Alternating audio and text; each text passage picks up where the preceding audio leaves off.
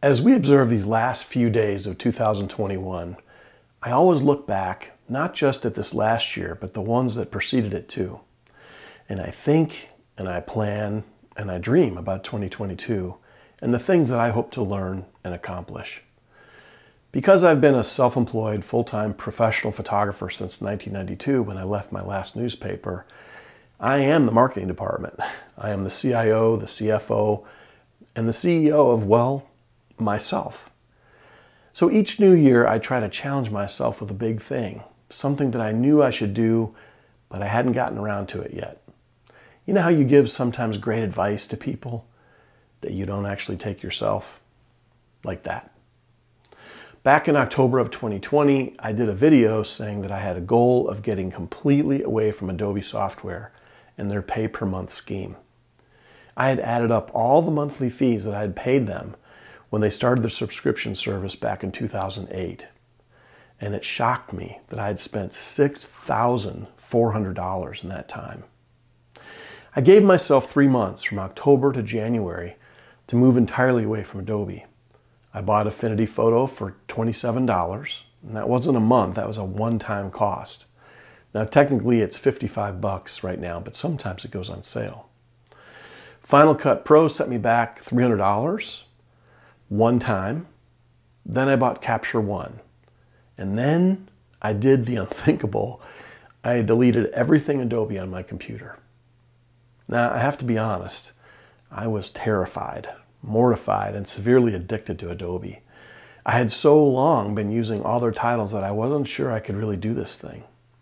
Then I started with Affinity Photo on my big monitor and with YouTube instructional videos on the smaller one. And in just 1 hour's time, I learned how to do most of everything I had used every day in Photoshop since 1993. I made a few notes and stuck them on my desk and kept going. Next, I purchased an iTunes cards, 3 of them. They sometimes go on sale at Target for 5% off. I ended up paying just $284 for Final Cut Pro.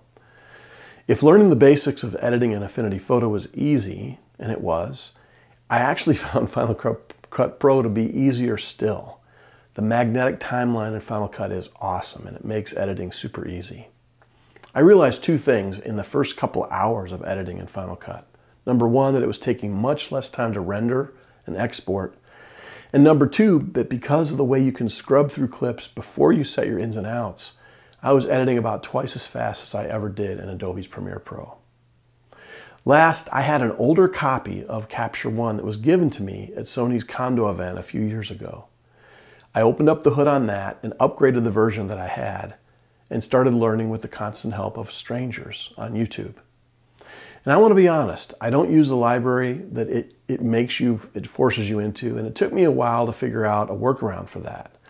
Once I could ingest, edit, and export the variant files, which is their term for edited files, I could put them where I wanted to on a big Drobo in my office. I quickly realized that Capture One was much, much better than Lightroom.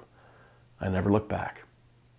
So it's been 15 months now since I deleted all my Adobe applications.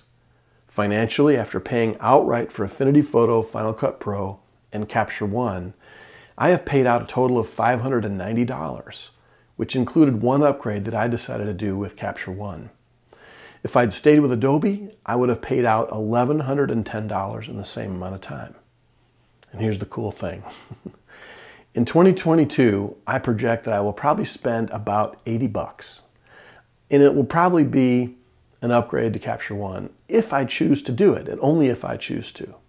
If I don't, I'll save $900 this year by not paying Adobe every month for software that is frankly not as good as what I'm using now and costs far less.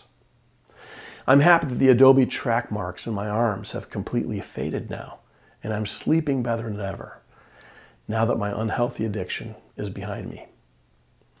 Learning new tricks gets more difficult as we grow older.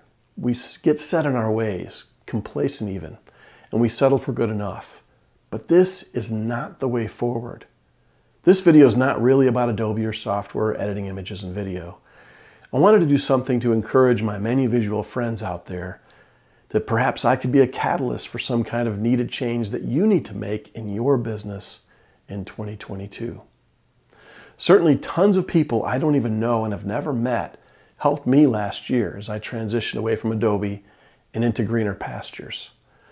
Whatever change you need to make, I'm here to tell you, you can do this. For me, the decision to leave Adobe was harder than actually learning the 3 new applications.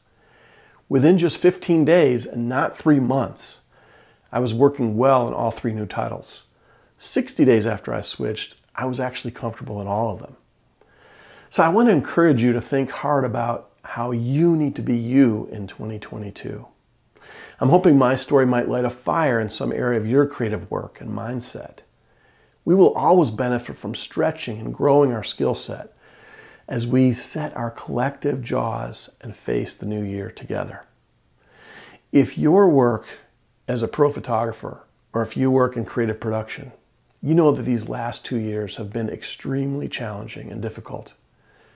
So in these last few days of 2021 and the early days of the new year, take some time to think and reflect on what your next move should be. And remember that change is good. You do you in 22. Peace to you and your families, and Happy New Year.